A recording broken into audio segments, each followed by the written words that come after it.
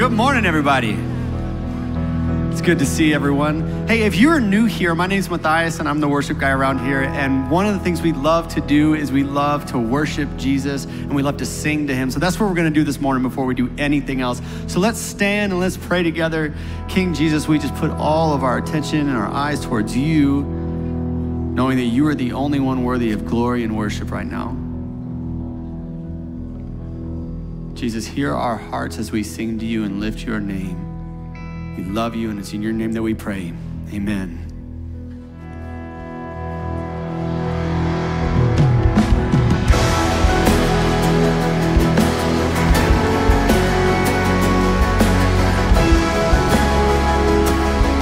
Come on, let's praise him now.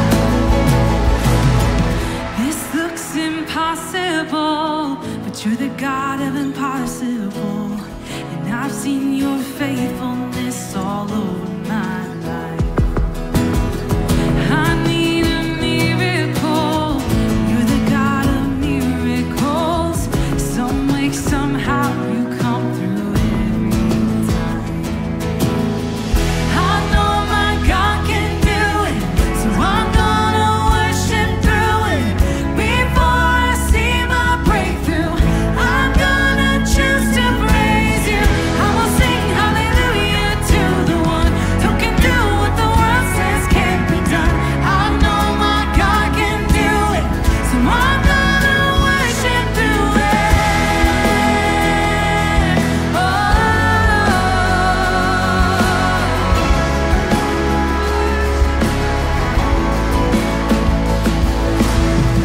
In the middle of my no way out, in the middle of my don't know how, I hear you whisper to me, peace, be still. This is why I believe that you will deliver me. You always have, and you always will. You always have, and you always will. I know my God can do it, so I'm gonna worship through it. Before I see my breakthrough, I'm gonna choose to praise you. I will sing hallelujah to the one who can do what the world says can't be done. I know my God can do it, so I'm gonna worship through it. I won't wait till the rocks cry out. I'm gonna praise you. I won't wait till the walls come down. I'm gonna praise you. Gonna lift my hands right here, right now. I'm gonna praise you. Oh God, I praise you. I know my God can do it, so I'm gonna worship through it. Before I see my breakthrough, I'm gonna choose to praise you. I will sing hallelujah to the one who can do what the world says can't be done. I know my God can do it, so I'm gonna worship through it. I'm gonna worship through it. I'm gonna worship through it. Oh God, you can, only you can do it. I know my God can do it, so I'm gonna worship through it.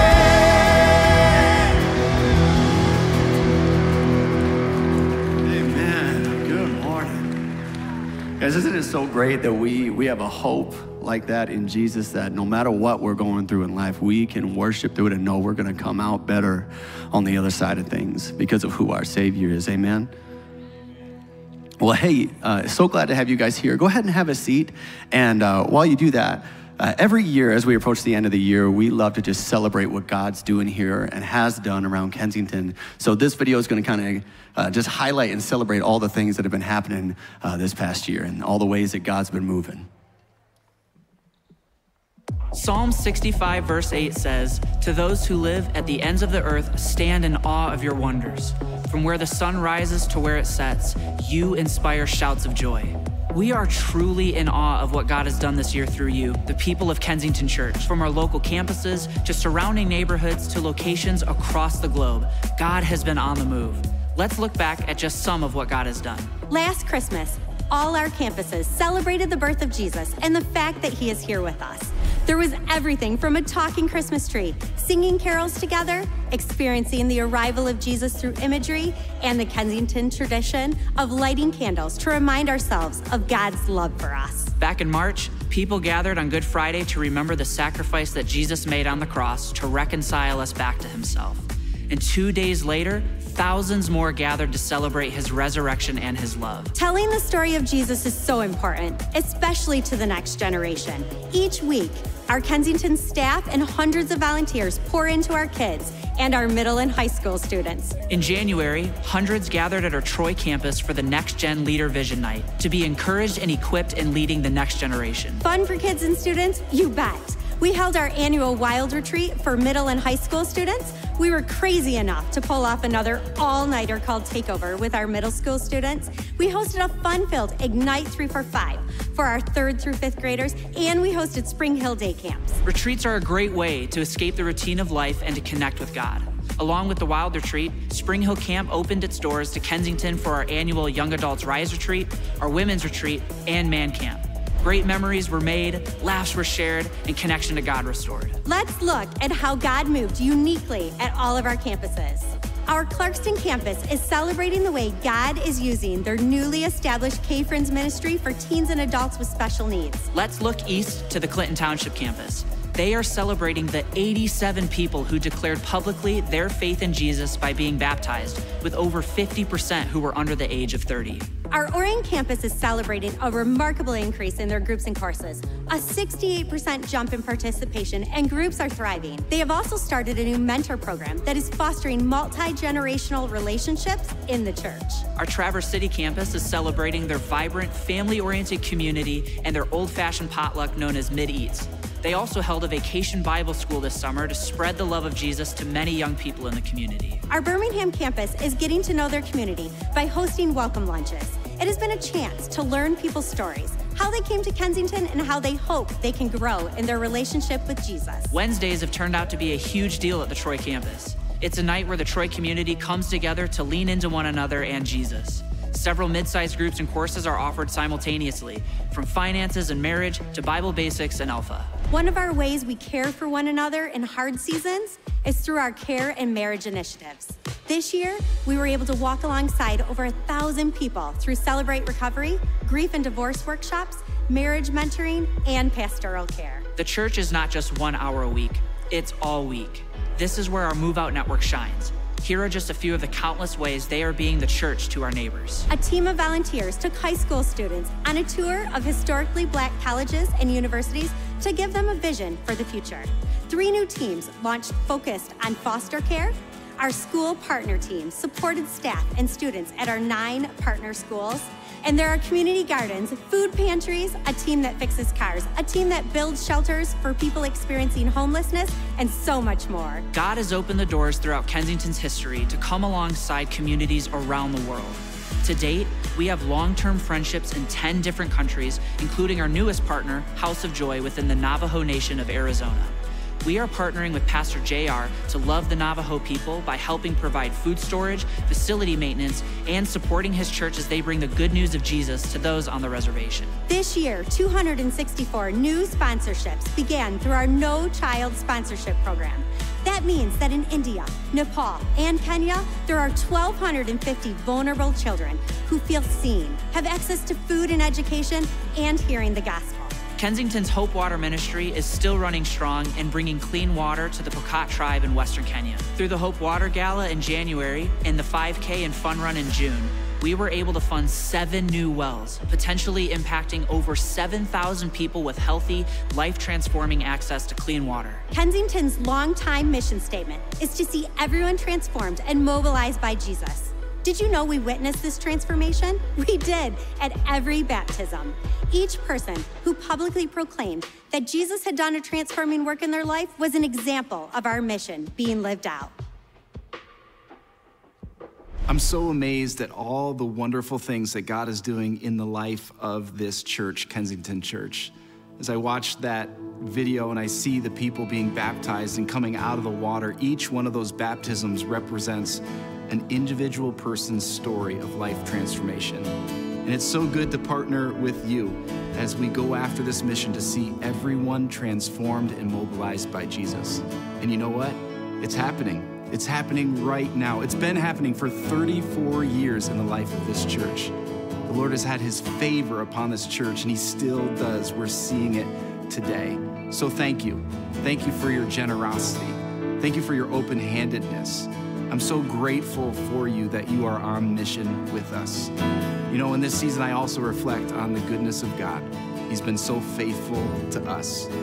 And we go out now and we just keep pursuing this mission to reach the one who is far from God, knowing that our good and faithful God is going to go with us.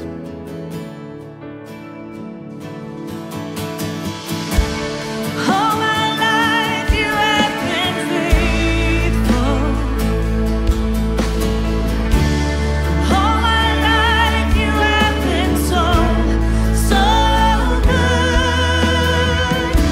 With every breath that I am able, I will sing of the goodness of God.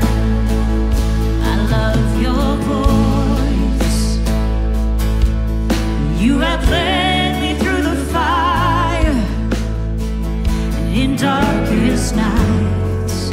You are close like no other. I've known you as a father. I've known you as a friend.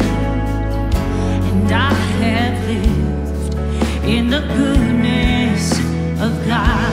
Oh, and all my life you have been faithful. Yes, you have, God. And all my life you have been so good. With every breath that I am able, I will sing of the goodness of God. Your goodness is running after, it's running after me. Your goodness is running after, it's running after me. With my life laid down, I surrender now. I give you everything. Your goodness is running after, it's running after me. Your goodness is running after, it's running after me. Your goodness is running after, it's running after me. With my life laid down, I surrender now. I give you everything. Your goodness is running after, it's running after me.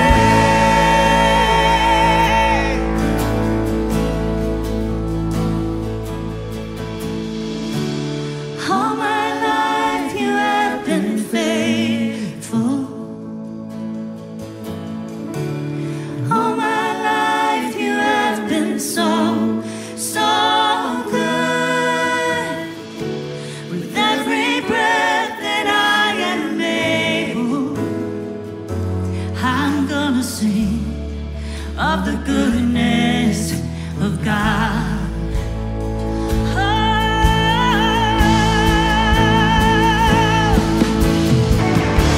And all my life you have been faithful.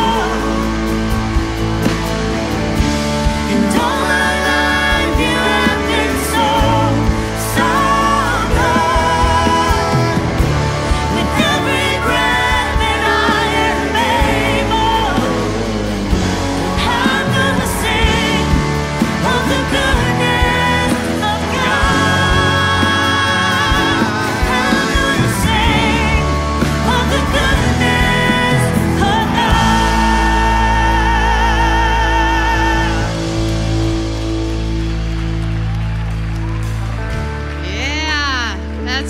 right. Our God is good all the time. All the time. He is so good. It is wonderful to be together with you. My name is Becca Mowry, and we have a few things that we want to highlight as we come out of that year-end giving video, that video that just shows what God can do in 1 year. I feel like that is a word that God has put on my heart. He's like, look what I can do in 1 year. Our God is faithful, He is good, He is powerful, and He is moving. And so we would ask that as we approach this year end, that you would consider putting Kensington, after seeing that, putting Kensington on your year-end giving list.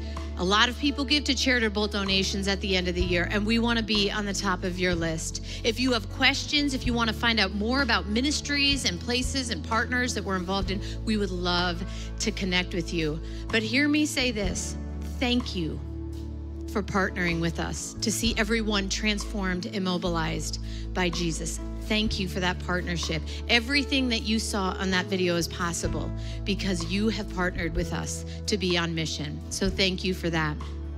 In that video, you saw us talk about the Pokot people in Kenya and how we like to build wells to bring fresh water for communities. And so we host every year a gala called the Hope Water Gala. And this year it happens to be on February 14th. I know that you're like, that is a really long way away. I just have to get through this month. I just wanted to drop that date. You're going to hear more about it in the coming weeks, but wanted to drop that date so you can reserve it. It's going to be a wonderful night of food and dancing and a silent auction. So please keep that spot penciled in and reserved for you for the Hope Water Gala. There's lots of information online about it, but we'd love for you to keep that date reserved because it's going to be a fantastic night. You know, we are coming up on our Advent season. Can I hear everybody say Advent? Yes, and we have two particular things that we want to invite you to, encourage you to invite people to. The first one is our Orion family tree lighting. This has become an annual event where we have dinner and we have a very short program. It's family focused, it's invitation focused, and we'll end the evening outside lighting the Christmas tree, singing carols together. The second event that we wanted to highlight, and we mentioned this over the last couple weeks as well, is our women's Advent brunch that's coming up on December 7th. And so both of these events you need to register for. Can I hear you say register? Yes. So our Advent events, these two Advent events, go online, register for these. They're both going to be great events and very invitational events as well. Tomorrow is a special day. And as a Kensington staff, one of our staff values is honor. And so I wanted to take a moment, as tomorrow is Veterans Day, and I wanted to honor our veterans in the room. So would you please stand so we can see who you are? Stand. Church, let's look around. We honor you. We thank you for your service. We thank you for saying yes. We thank you for what you've done and the sacrifices that you have made. We see you and we love you. We appreciate you and we honor you today. And veterans, if you would like to connect into further community, or you know other veterans who would like to connect into care, we have one of our special congregants here and leaders. His name is Patrick, and he's going to be out at the hub, and he's going to be able to show you some ways that you can connect into community with one another. But at this time, I'm just going to encourage you, yes, to stand one more time and say hello to the people around you.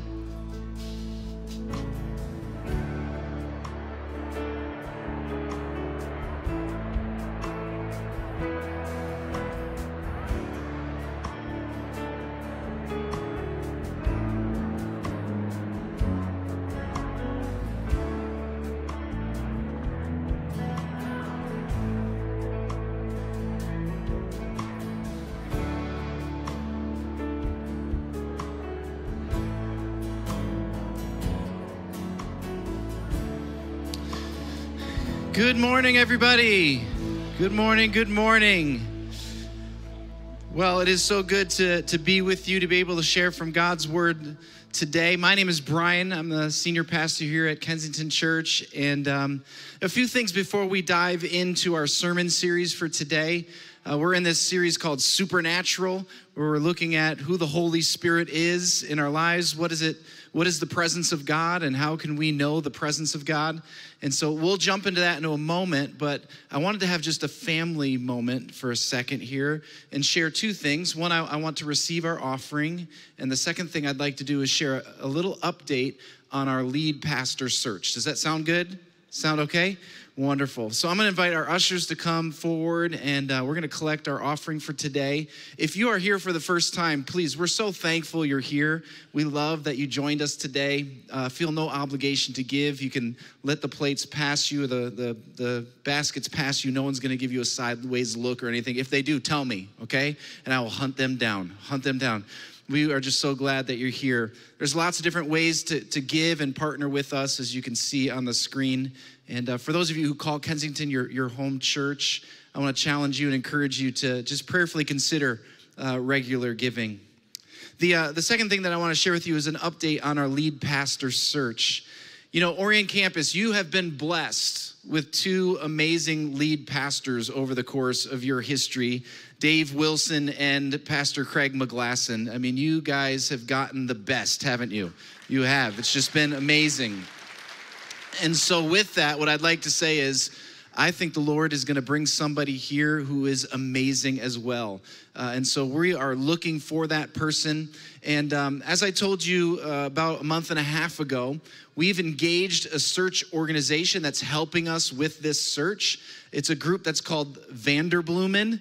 That's the last name of the person who started it. Just, it's not like a Greek word or Hebrew word or anything like that. It's just Vanderbloemen. And they are one of the best at what they do in searching for candidates, pastoral candidates, much like we're looking for right now.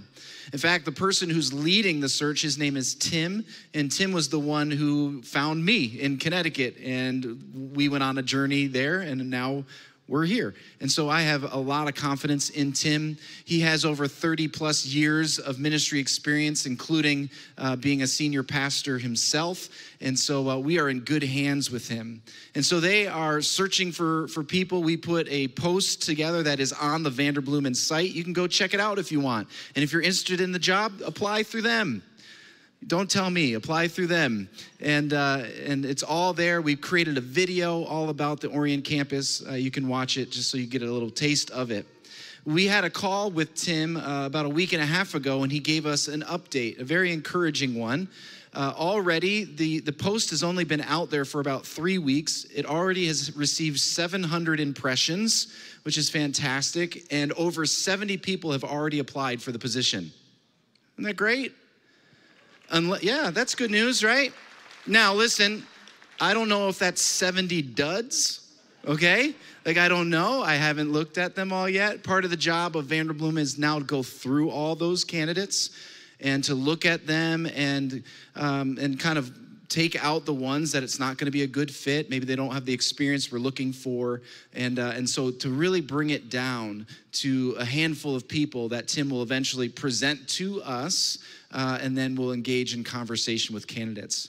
So I would say a timeline is one, we don't know when we'll have a lead pastor. We're going to do all the right things in order to find that person. What I do know is that over the next several weeks, Tim will continue to give us updates. I also know this, is that Christmas time and the holiday season can be busy for pastors. And so there's maybe a little bit of a slower move over these next couple months as we engage candidates, just because of the busyness of church life for the candidate.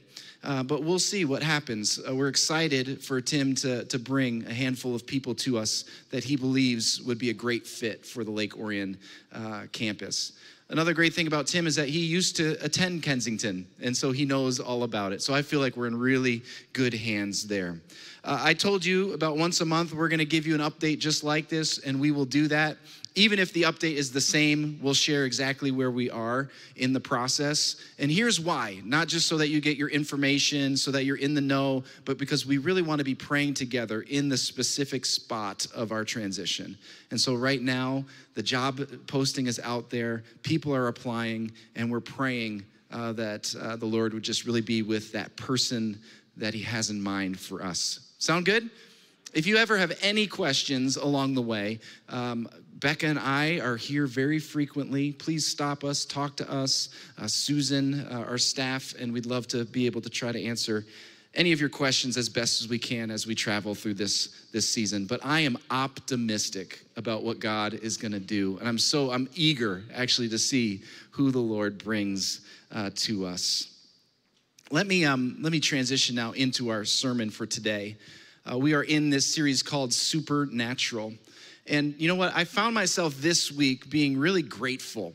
And I have to confess that some days I don't feel grateful, so don't think that this is just always normal. But for some reason this week, I just felt a lot of gratefulness in my heart. And I was thinking about our church and our church family. Beck and I and our kids, we've been here now over a year. We're really feeling like a part of the family here. So thank you for that. I was just feeling just grateful for that. As we make friends, as we put roots down deep. I was just really thankful for that. I was really thankful for just the amazing things that God is doing in our midst. You know, today at this service, we're gonna have 26 people get baptized. That's 26 lives who have been changed by Jesus. And this is amazing. Like, God is moving in the life of his church and his people. I'm so grateful for that.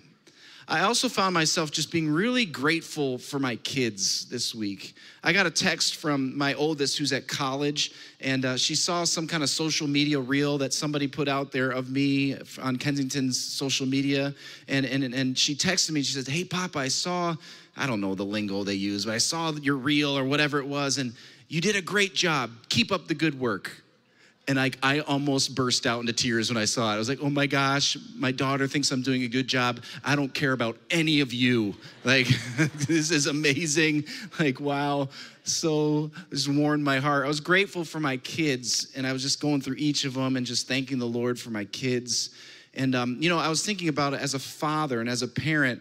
What you want to do is like give your kids the best, don't you? Those of you who are parents in the room, you just want to do everything you can to give your kids the very best. And I don't think I've always, you know, hit a home run on that. I wouldn't say that. But there was one moment where I know I hit a home run. It was Christmas several years ago. We were still living in Connecticut. We had a little farm with a bunch of rescue animals and things like this. And it was Christmas, and we got the girls a puppy. Yes. And this puppy was so cute and adorable. Yes. How wouldn't you want like 10 of those, right? And we got this puppy and we brought it, and on just Christmas, we told them about it, and they were so excited, and their faces were lit up, and we named him Bear, right? Because this little puppy, he grew to be 150 pounds. Yes. I have another, I didn't bring the other picture, but he's like the size of a picnic table. I mean, this is a dog, okay? And he was an outdoor dog. He never stepped foot in my house. He lived outside because he was a dog, okay? Like, he was a real dog. Like some of you have your dog with you today. No, this was like a dog living outside kind of dog, and he was awesome. And but I just remember like just giving my kids this just amazing gift. And as I thought about that, I thought, wow, you know what? I have a heavenly Father. You have a heavenly Father. And he wants to give you the greatest gift. And that's what we're talking about in this series. He wants to give you the best gift. You know, as you get older, what you learn is that actually a person's presence can be the greatest gift. When you're younger, when people come over, you're looking at what they brought. Like, did they bring me, at Christmas, did they bring me a bag? Is it wrapped? How big is the present? As you get older, it's the person's presence that matters the most. Do you agree with that, some of you? Yeah, more of you should agree with that. A person's presence. Like, isn't it amazing when unexpected to you, somebody shows up who you love? It's like a couple of people don't like that, okay? A couple of people are like, no, it's so terrible, okay? How about when you are expecting it and they show up? It's just, their presence means so much. And this is what the Lord does for us. He gives us the greatest gift. That, did you know that our God wants to give you the gift of his presence? Yeah, that he wants to walk with you and speak with you and encourage you and guide you and transform you. He He wants to reveal his great love for you and his grace and his mercy in your life. This is our God. He doesn't want to just be far off in heaven, but actually he's gone to every length in order to be close to you. And this is the good news of the gospel. Today's message I'm entitling The Power of Presence. The Power of Presence. And I want to share the story of God's presence from the beginning of time all the way until now. I'm going to tell you the story of God's presence, because here's the truth, is that God has always been faithful with his presence. Always been faithful with his presence. Our passage today comes out of Joel. Joel was a prophet in the Old Testament. And in Joel 2, verse 28, this is the passage. It's very short. And remember, a prophet is speaking for God to the community. And so God is saying this through Joel. And this is the passage. I will pour out my spirit on all people. That's the reading for today. That, I believe, is one of the most important scripture verses in all of the Bible. I will pour out my spirit on all people. And I want to tell you the story of the presence of God for us to understand why that is one of the most important passages in all of Scripture. And so let's talk about where it all began. The story of the presence of God starts in the very beginning. As we read in Genesis, the very first book of the Bible, we see the Holy Spirit there. God has been and always will be. And the same is true of his spirit, his presence. It always has been, it always will be. And we see it in the first chapter of Genesis, where it says, in the beginning, God created the heavens and the earth. Now the earth was formless and empty. Darkness was over the surface of the deep. And catch this, and the Spirit of God was hovering over the waters. So in the very beginning, we see the Spirit there. They're creating and bringing order out of chaos. Did you catch that? That the earth was formless. It was dark. It wasn't fully formed yet. And here is the Spirit of God hovering over the waters, a part of the creation story, bringing order out of chaos. And I want to stop here because there's a lesson for us in who the Holy Spirit is that the Holy Spirit, the presence of God in your life, brings order out of chaos. This is what God does through his wisdom, through his presence, through his grace and mercy, through his guidance and through his direction. The presence of God brings order out of chaos. And maybe today you come into the room and life is a bit messy.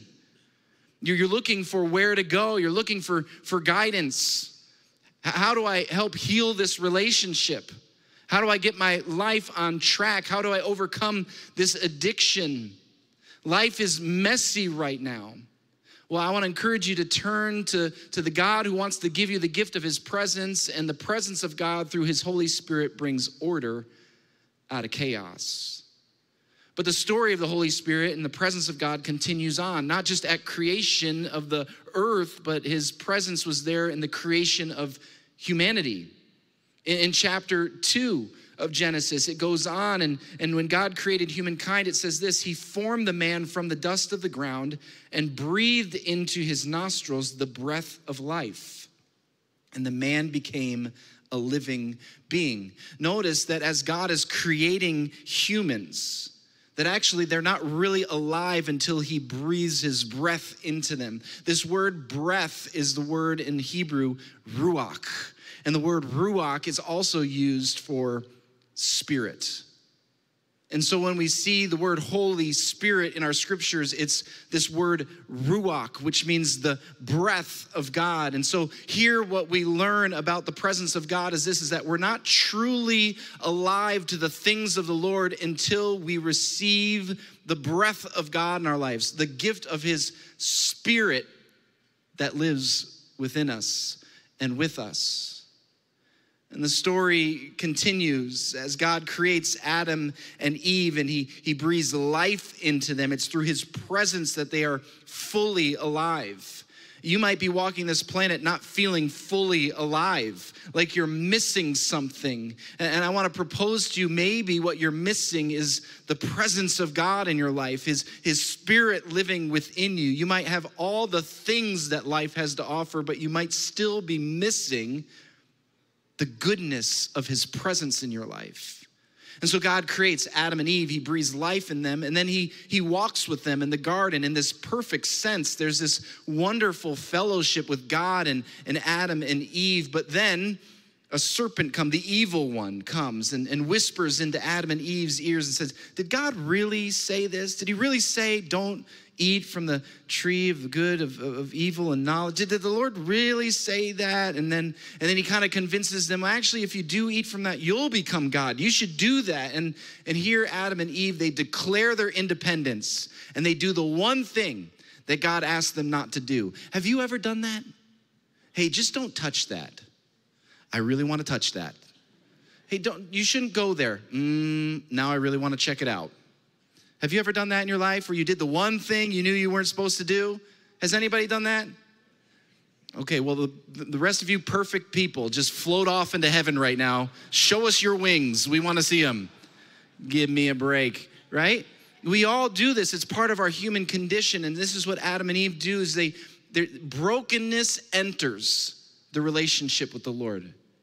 But as you continue on in the story of the presence of God, look what happens. In this moment, God could have said, you know what? You blew it. You did the one thing I told you not to do. So good luck. But instead, Adam and Eve, there they are. For the first time, they're ashamed of their nakedness. And God comes and he calls out to them. He says, where are you? Now, this wasn't a proximity question. This wasn't a location question. The Lord's very good at hide and seek. He's a wonderful seeker. He will find you.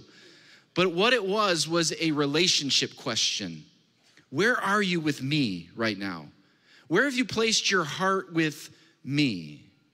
And then I love what happens next. Once God finds them, he doesn't condemn them. He's probably disappointed, yes. But look what he does. In Genesis 3, it says this, and the Lord God made for Adam and for his wife garments of skins and clothed them. He became their tailor. He's like, listen, I know you've messed up, but I'm not going to abandon you now. What this teaches me about the presence of God is this, is that the presence of God doesn't leave us when we fail. Man, we'd all be out, wouldn't we? But actually, the presence of God, he's with us and wants to be with us and near us even when we fail him. And maybe you come into this room and you know you've disappointed the Lord. You know that there's been some failure in your life. I want you to hear right now that does not count you out from the goodness of God in your life. You haven't missed it. We were on a cruise one time and like people missed the boat and they're like, you know, I was like, and the boat doesn't turn back around, right? Has anybody been left on a dock? No, don't show your hands. And we just kind of sit there, like kind of laughing a little bit. But anyway, it's like, that's not God. He turns around. He meets you where you are. You're not counted out. I often say to people that failure is an event. It's not an identity. It's not who you are. In fact, what the Lord wants to do is he wants to forgive you of that failure, of that misstep, and welcome you back home. This is who he is. The presence, the story of the presence of God continues. And now we see after Adam and Eve, the Lord just really being present with his people throughout the Old Testament. We see stories of Abraham and how God was with Abraham. He spoke to Abraham. He even showed his presence to Abraham. We see the story of Isaac and we see the story of Jacob and we see how the Lord was with them. God even wrestled with Jacob, was very present with him and then blessed him and used him in great ways. We see the story of Joseph and how the Lord spoke to Joseph through dreams. He was able to interpret dreams. We see the story of Moses and how the Lord was clearly with Moses. It wasn't Moses who parted the Red Sea. No, it was the God who was with him. It was the power of God in his life. We see stories of Joshua, how Joshua brought the people into the promised land, and the presence of the Lord constantly went before Joshua. And we see many other people throughout the Old Testament who were blessed by the presence of God. Stories of Gideon and Samson, stories of Deborah and Miriam, stories of Saul and David, just countless people who God just made his presence known to.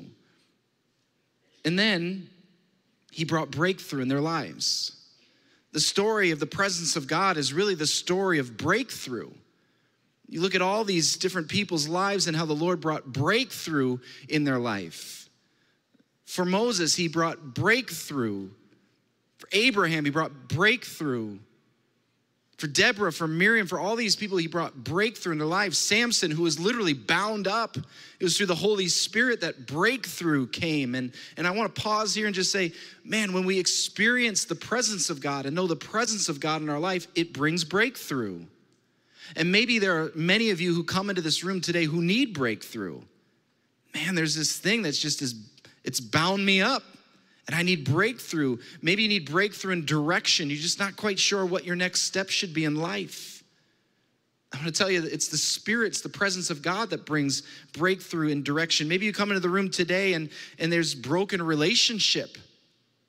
Maybe it's with a spouse or a loved one, a friend or a son or a daughter, and you need the presence of God to come and bring breakthrough in that relationship. Maybe you need breakthrough from anger or bitterness. It's like, man, this anger, it's controlling me. The presence of God is the one that will bring peace into your life. Or maybe you need breakthrough from an addiction, a hurt, a hang-up, a habit that's in your life that you just can't overcome by yourself. Maybe you've even tried your hardest.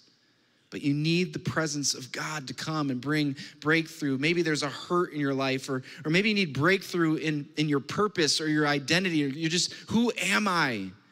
It's from the presence of God that breakthrough comes. As we follow the story of the presence of God, we see that the presence of God makes a home among the people of God.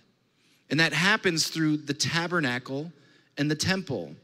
And we see the tabernacle being constructed in the 1400s. This is while the Israelites are wandering in the wilderness, and it was a tabernacle because they were able to pack it up, bring it with them, and then pull it out again. And there's this man named Bezalel who was a great artist, and the Lord anointed him with his Spirit to construct the tabernacle. And then later on, Solomon built the temple in Jerusalem. And this was in 960 BC, approximately. And now in this way of life, God made his home with his people, but it was limited. It was close, but it wasn't really close. That actually the presence of God was in the temple, the physical temple, the square footage of the temple. And some people could come close, but not all the way in. In fact, there was this curtain that separated people from the Holy of Holies where the presence of God was. But still, God was faithful with his presence. But then the prophets came on the scene, and God began to speak through them. Prophets are simply just people who would speak for God, be the mouthpiece of God. And they began to talk about this promise that was going to come, that actually the Lord was going to make a new home within his people that wasn't going to be limited, wasn't going to be this square footage situation, but God was going to do something new. Come all the way back to the prophet Joel, where God speaks to Joel, and Joel says, hey, the Lord's going to do a new thing. Here's his promise. I will pour out my Spirit on all people. Now can you begin to see the significance of this? Because in this moment, God's presence was confined to a location in the Holy of Holies. And now all of a sudden, Joel says, you know what? The Holy Spirit, the presence of God, is going to make his home in a brand new way. Because God will pour out his Spirit on all people. God's about to make a promise here. I will, it's his promise. When God makes a promise, you can guarantee it. I will pour out. He's not just gonna kind of give you a tiny little bit, just a kind of teasing. He wants to actually flood you with his presence. I will pour out my Spirit. It's the Spirit of the Lord. That's his gift to you. We don't have to be spooked out or stressed out or worried about his Holy Spirit, because if we believe that God is good, then the Spirit of God is good within us. I will pour out my Spirit for who? On all people. That any person who believes, any person who gives their life to the Lord, they will experience the presence of God. This was revolutionary. Fast forward 150 years.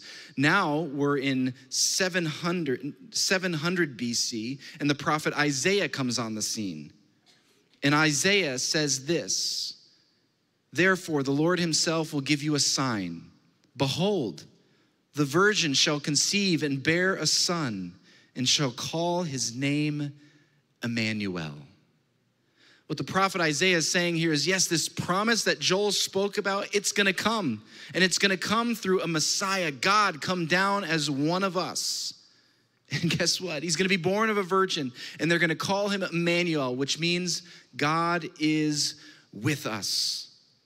And some 700 years before Jesus was born, this word was given that a new day is coming in the presence of God, where God is actually gonna physically walk in your midst, but then he's gonna do something so special for you. And as we celebrate in Christmas, God came.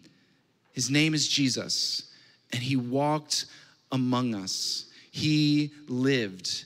In fact, John the Baptist, who prepared the way for Jesus, said this about Jesus. He said, "I baptize you with water for repentance, but he who is coming after me is mightier than I, whose sandals I am not worthy to carry. He will baptize you with the Holy Spirit." See, part of the reason that God came, Jesus in human flesh, was yes, to show us the way to live, yes, to go to the cross and die for our sins, but also to give us the gift of his Spirit. And so Jesus lived, and then he died. And at his death, two important things happened. First, everything went dark. And second, the curtain in the temple was torn from the top to the bottom. Are you beginning to see the significance of this? I love how it was torn from the top to the bottom. That means some ordinary person couldn't have gone in there and just ripped it from the bottom to the top. But this was God doing it. He ripped the curtain from the top to the bottom. And what this meant was that the Lord, through the death and resurrection of Jesus, was making his presence available, not just in that physical location of the temple, but now a new home was given to the Holy Spirit, that we are the temple of Christ Jesus, and he lives with us. It was an unleashing of the Spirit upon his people. The proximity of the Holy Spirit and the presence of God just got so much closer because of what Jesus did for us on the cross. Our sins are forgiven, and now we can be given the gift of the Spirit. And so Jesus, he died, but then 3 days later, he rose from the dead. He appeared to lots of people, like hundreds, maybe thousands of people. And he told his disciples, hey, listen, I'm gonna ascend, I'm gonna go to heaven, I'm gonna prepare a place for you. And by the way, it is going to be a wonderful place. I'm going to prepare a place, but stay here until you receive the promised gift. What is the promised gift? It's the one Joel talked about. I will pour out my Spirit on all people. And so Jesus ascends into heaven, and 10 days later, the day of Pentecost comes. This is the day where the Holy Spirit is given to his people. And the people are blessed with the presence of the Lord in their life. And you can read it in the book of Acts, chapter 2. What I want to say to you, friends, is this. This is the story of the presence of God. And the day that we live in right now, after Jesus died and rose from the dead and has given the gift of his Spirit, the day we live in is we live in the day where the presence of God is available for us now. Now. That you can come and know the presence of God in your life. Let me just close with a story. Many of you know one of the founding pastors here is a guy named Dave Wilson. And Beck and I have really enjoyed getting to know Dave and Ann Wilson. And Dave, as many of you might know as well, he was the Lions football chaplain for over 20 years. And I love it. He always jokes that he's the losingest chaplain in NFL history. I love that. If that hurt, I'm sorry. Days are better now, so it shouldn't hurt, right? But he would joke about that. And so he's still connected into the NFL world, and we've become friends. And one day I got a text from Dave, and it said, hey, do you want to do the Tampa Bay Buccaneers chapel service with me? And I responded, absolutely. You know, I did take a moment just because I was like, I feel like I should be loyal to the Lions. Like, what are my good prayers gonna do? It could push them over the edge. Anyway, I battled with that, but then I'm like, yes, I wanna go. And so Dave's like, all right, meet me at this hotel and we'll do the chapel service. And at this point, I'm just going as like a buddy. I'm gonna pray for Dave. I'm gonna, kind of stay in the back and all this kind of stuff, keeping my expectations low. And so I get there, I meet Dave in the lobby and we kind of hang out. And he said, the reason why I got the invitation to do this is because I've become pretty close friends with the quarterback. His name is Baker Mayfield. I'm like, wow. And I know all the sports people. So I'm just like, wow, that's amazing. And he could tell I was excited about this. And so Dave looked at me, he says, do you want to meet him? I'm like, yeah, I want to meet him. So Dave's like, okay, come with me. And he comes, and there's this black curtain that's kind of like hiding where all the players were. And Dave goes up to the curtain, and he opens it for me. He's like, right? And he takes me and he leads me in.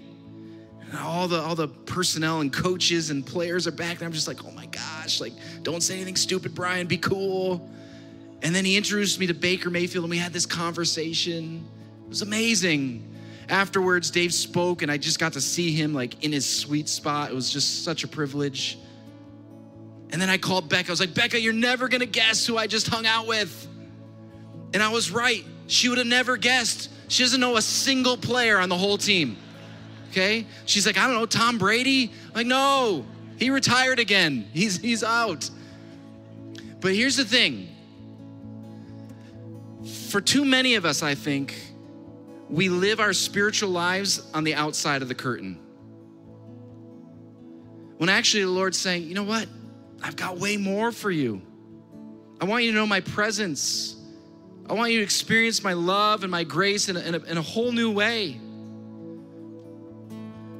And so all I want to do today is I just want to ask you a simple question, because his invitation is for you to know him. And I guess like Dave asked me, my question for you would be is this: do you want to meet him? Do you want to meet him? Then come with me.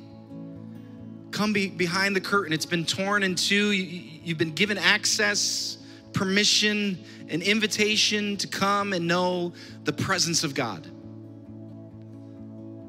And I'm just so grateful. I'm just so grateful that my God did this for me, and he did it for you.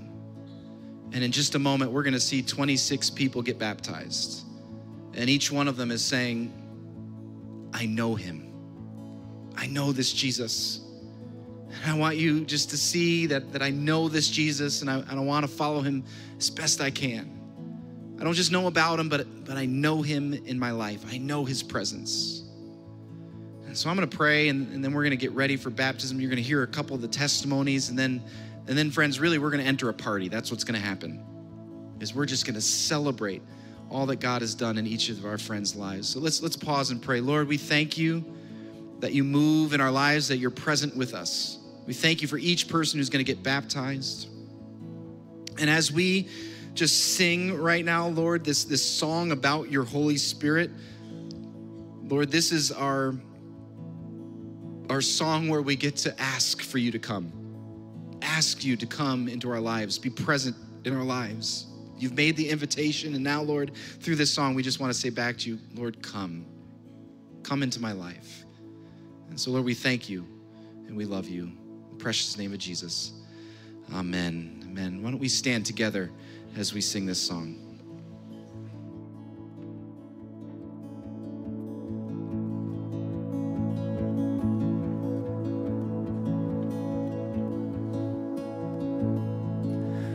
Nothing worth more that will ever come close. No thing can compare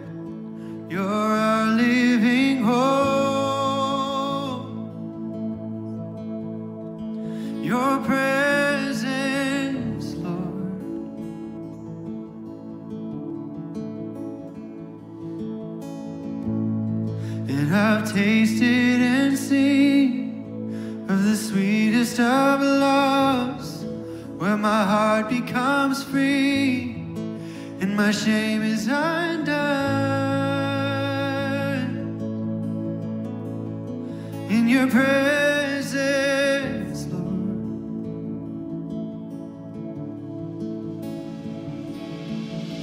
Holy Spirit, you are welcome here. Come flood this place and fill the atmosphere. Your glory, God, is what our hearts long for. To be overcome by your presence, Lord. How we long for your presence, Lord. Sing, there's nothing worth more that will never come close. Nothing can compare. You're our living hope. Oh, your presence, Lord. Oh, I've tasted and seen. Oh, I've tasted and seen of the sweetest of loves, where my heart becomes free and my shame is undone. By your presence, Lord. Holy Spirit, you are welcome here. Come flood this place and fill the atmosphere. Oh, your glory, God, is what our hearts long for. To be overcome by your presence, Lord. Holy Spirit, you are welcome here. Come flood this place. Oh, your glory, God, is what our hearts long for. By your presence, Lord.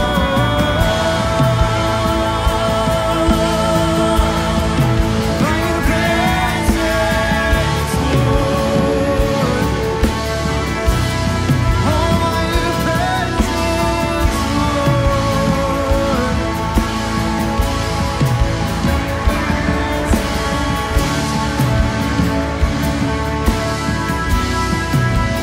Come on, y'all, you sing it. Let us become more aware of your presence. Let us experience the glory of, yeah, you sing it. Let us become more aware of your presence. Let us experience the glory of your goodness. Let us become more aware of your presence. Let us experience the glory of your goodness. Let us become more aware of your presence. Let us experience the glory of your goodness, Lord.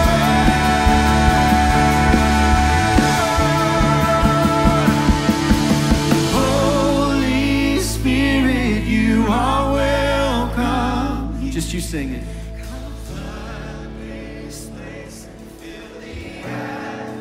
Oh, your glory, God. It's what we long for.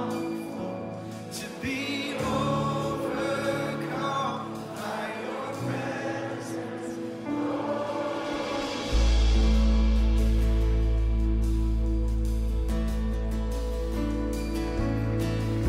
Amen. Amen.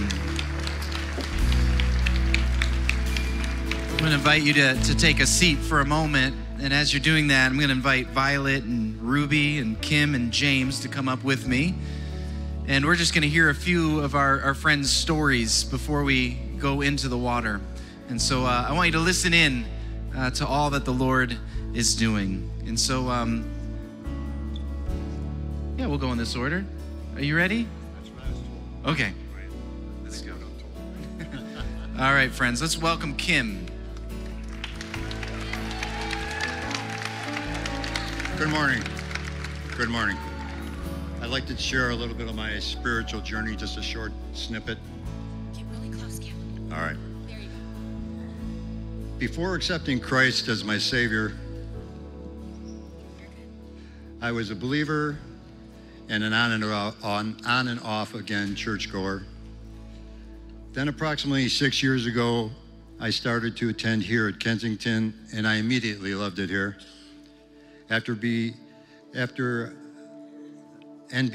Began coming regularly.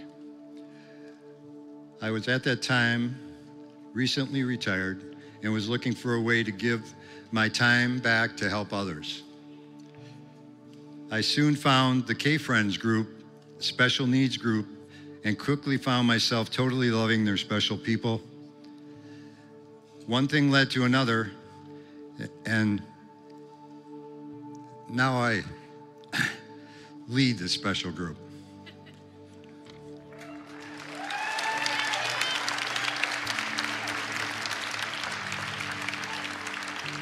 I totally believe this was meant to be. And during this time, I strongly felt the calling to accept Jesus Christ as my Savior, and I did.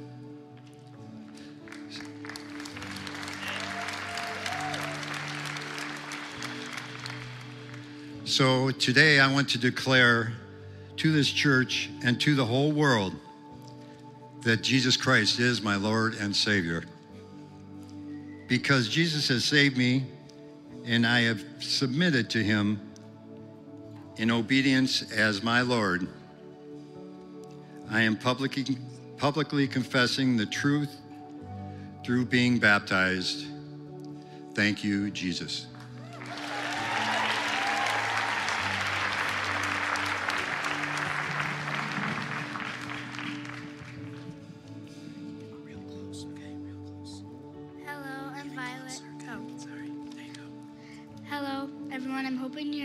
Sunday. I wanted to get baptized because I was listening to the service a couple weeks ago with my mom and dad. I couldn't go into breakaway because they were on retreat. So I went into the service with my mom and dad.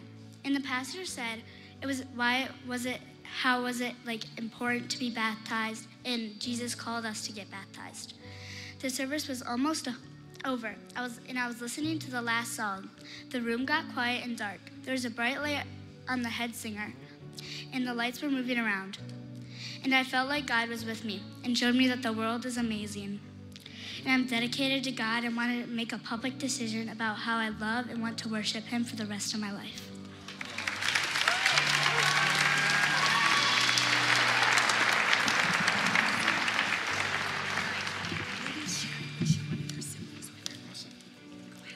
Hi, my name is Ruby.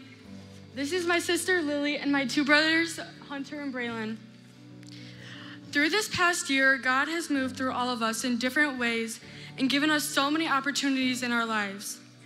Although we all have our own relationship with God, he has brought us together on a deeper level, which is why we want to do this public commitment to God as in baptism together. We have all decided that we are ready to declare our faith with him and let the Lord take control of our lives.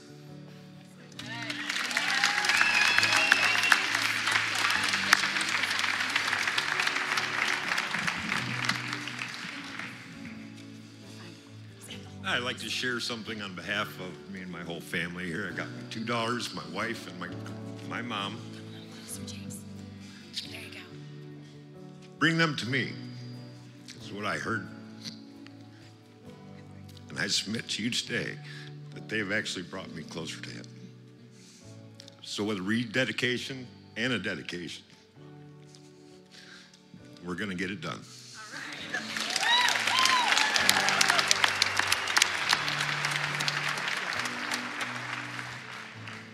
I wasn't going to share anything, but I think it was Susan that said, hey, if it's on your heart, you need to say it. So today's message today talked about order and chaos, and let me tell you, my life is chaos.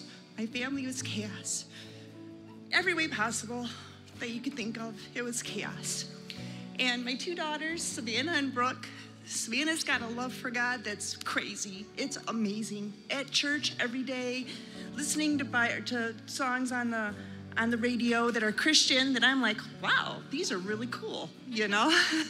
And just all these little golden nuggets of her going to Bible studies and things has been truly amazing. And my daughter Brooke, who, when you've got something going on, she can recite a Bible verse, and I'm just hearing all these seeds from God, you know, these amazing seeds from God. And then Brooke's like, I want to get baptized. And it really made me look at my own life and say, you know what? I need to redo my whole life, start fresh, recommit, declare my love for God in front of everybody. You're my accountability partners today. So I thank my daughters for really being the leaders and getting us back on track. And I thank you, the God above, as well. So. Awesome. Well, friends, we're gonna go into the water now, and here's what I'd ask of you. The band, they're gonna play and lead us in some song, but as people go under the water and come out, I'd love for them to come out to like just crazy noise, okay? Like, I know some of your church experience might be like, golf clap, not here at Kensington, okay? Like, we get real loud, and this is gonna be the most exciting thing today for you. So let's get going.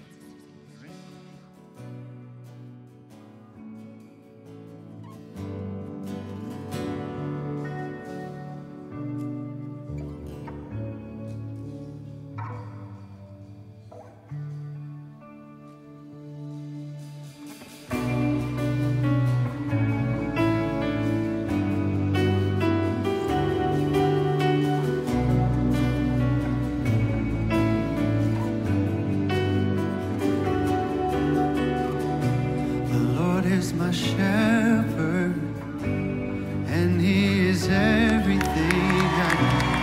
I will not worry, I will not fear the enemy.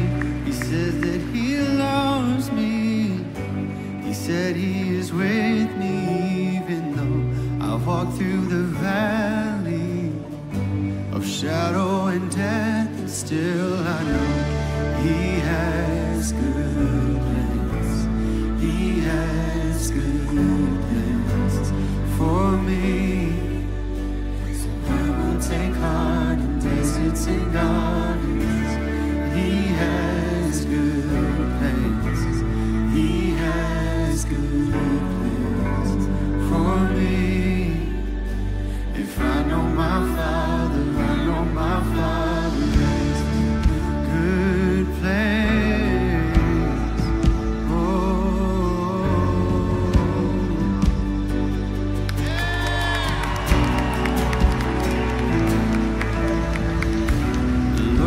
My Savior, so why would I doubt my victory? And why would I question the rod and the staff that comforts me?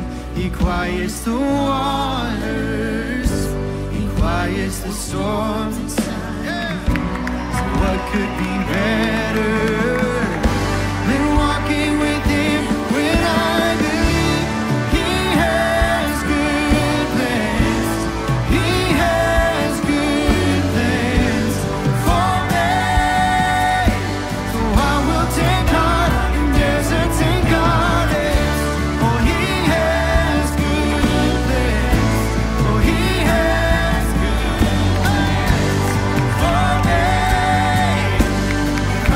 my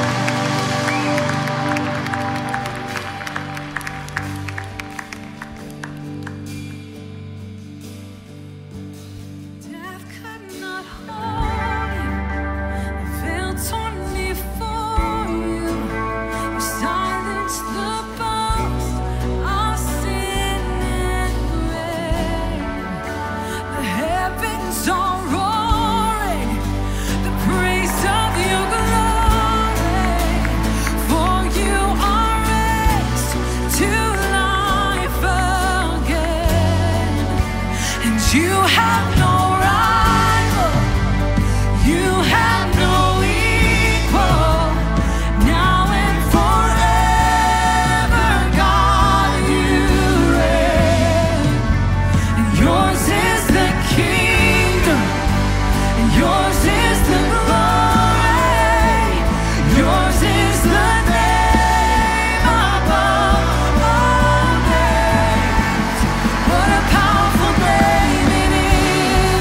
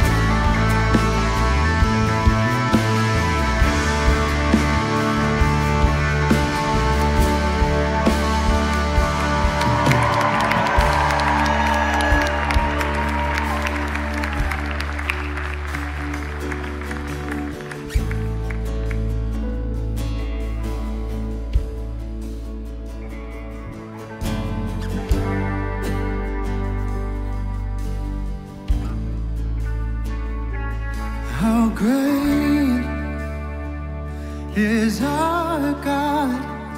Oh, sing with me, how great is our God, and all will see how great, yeah, is our God.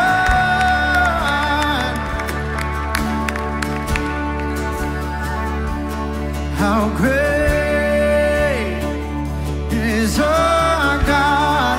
Oh, sing with me, how great is our God, and all will see how great, oh, how great is our God. Sing, you're the name above, you're the name above all names. You are worthy of all praise. Oh, and my heart will sing how great is our God. You're the name above all names. You're the name above all names. You are worthy of all praise, and my heart will sing how great, oh, is our God.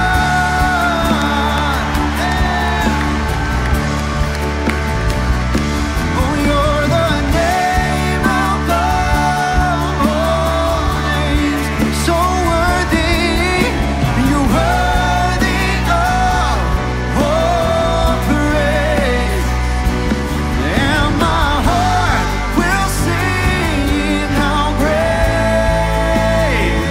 is our God.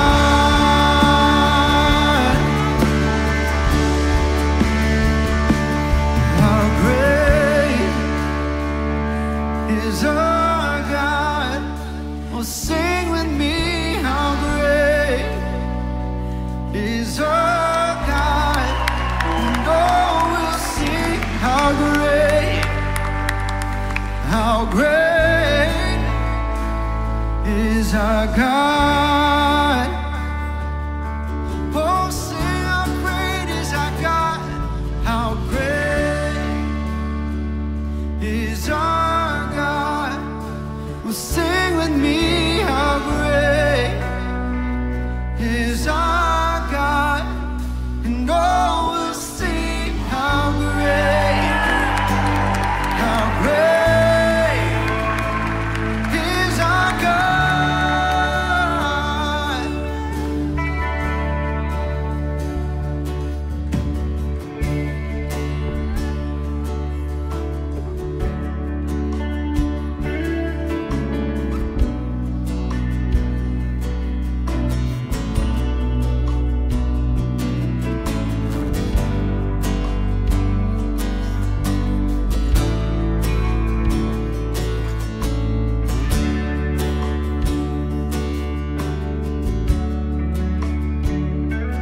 You're the name above all names. You are worthy of all praise, and my heart will sing how great is our God.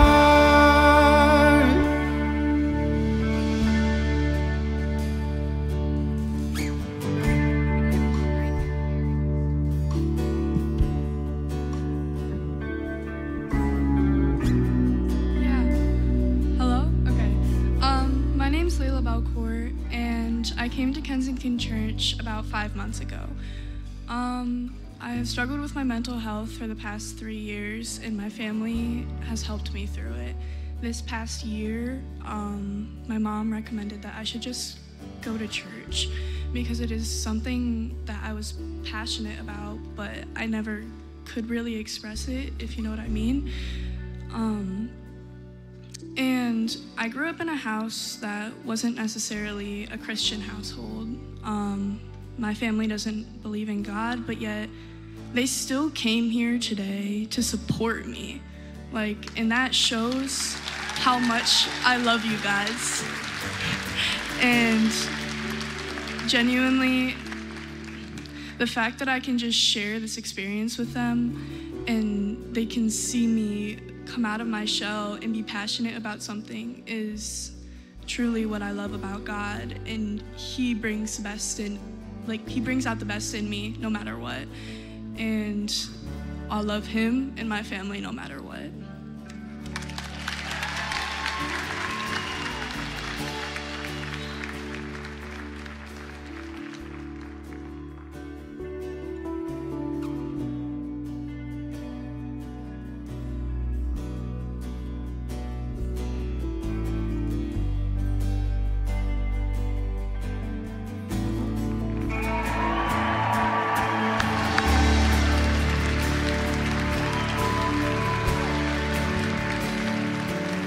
Amen, amen. Well, why don't we stand together, friends? Thank you for sticking around the whole time. Normally our services are about 60 to 70 minutes, but wasn't this exciting? It was so exciting. Well, friends, go knowing that you are the church. Go empowered by the Spirit of God. If you have questions, please go check out the hub. If you'd value prayer today, we have our prayer team up front, but have a wonderful rest of your day.